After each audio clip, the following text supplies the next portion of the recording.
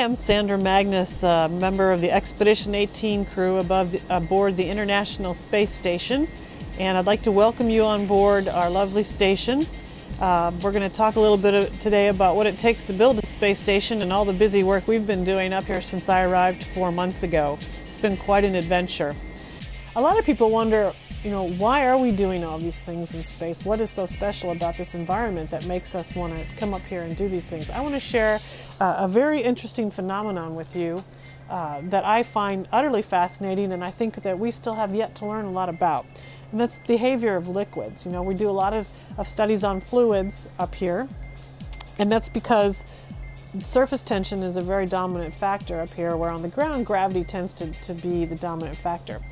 What surface tension does is it tends to want to make, for liquids, it tends to want to make it behave. Let me move a little closer so you can see this.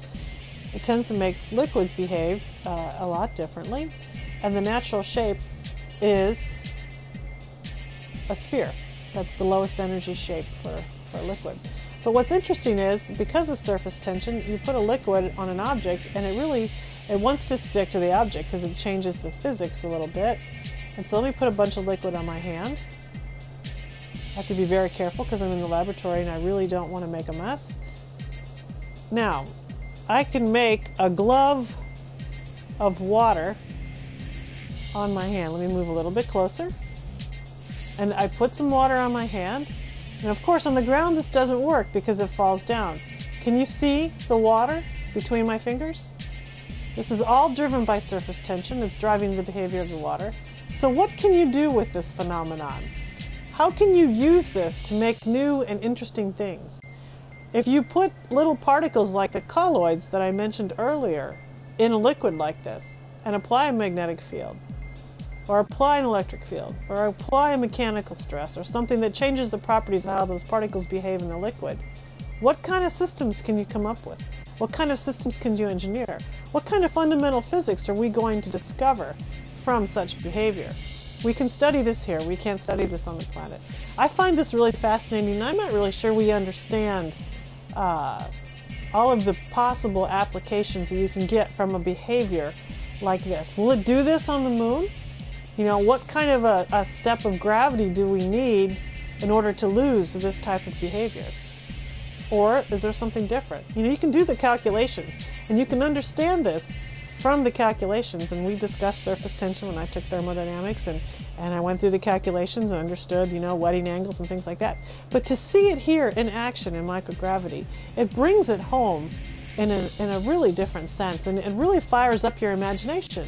And you look at this. Can I make a glove out of a liquid? Can I do something, use a protective glove? How can I use this in systems to design hydraulic systems or fluid systems, or use fluids even as control mechanisms and other kinds of systems? It's all new. It's all interesting. It's all exciting. Think, use your imagination. What could you do with this? I can change the shape of my hand and the water just fits right around it and just flows with it. Isn't that interesting? So that, my friends, is why we come up here and we do experiments. We have phenomena like this that we don't see on the Earth, and we don't know what it means, and we don't know how we can use it, and we don't know what we don't know. So we'll have to see what else we discover as we spend more time here in microgravity, and we move on to the Moon and Mars, and even more interesting and unique environments. So let me carefully clean this up so I don't make a mess. And I want to say again, thank you for stopping by the space station today.